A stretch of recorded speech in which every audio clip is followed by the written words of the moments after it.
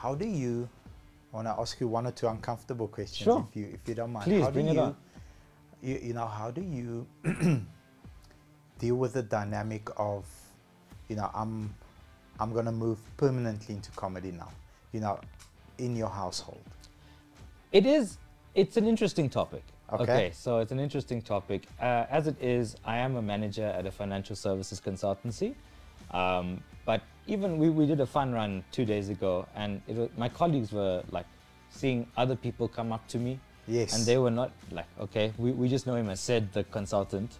Yes. But they are aware of my social media stuff. But it is becoming more of a question that I ask myself every day, like, could this become an actual profession for me now? Yes. I mean, the clients are getting us to do videos for them on TikToks, be it insurance companies, no car companies yet. Not but yet. hopefully, not yet. Yes. But I think there definitely is a possibility for me to branch out into this full time in the not too distant future. I wish, I mean, the moment that you speak about comedy, your face lights up, your eyes light up, and you are there. Absolutely, you're yeah. ready to roll. And it is something to sit down your medical parents and say, you know what, you said just get a master's degree, which I did, and then you can do what you want. But I don't think they thought I would do this.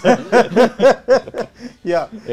By the way, here's the degree, and you know, come and check me out this weekend. Yeah, you know, Gold Reef City. Gold Reef City. You know, if you ask nicely, I've got 2 front row tickets, but you have to ask nicely. Exactly, yeah. Amazing. So, but yeah, no, I mean, I think my mother really pushed that when I was at school to do the creative stuff. So we used to play piano, I did French classes, acted in a lot of plays, acted in Grahamstown and the Edinburgh Arts Festival in Scotland.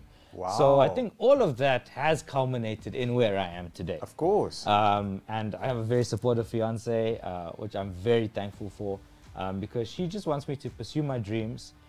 As long as there is income coming in, and she's starting to see that now, that even comedy can pay the bills. Yes. And yeah, I think it'll be very interesting to see where we are a year from now. If you enjoyed this content and you would like to see more, please visit our Mid-Mac Masterclass channel on YouTube. That's where the magic happens. Bye-bye.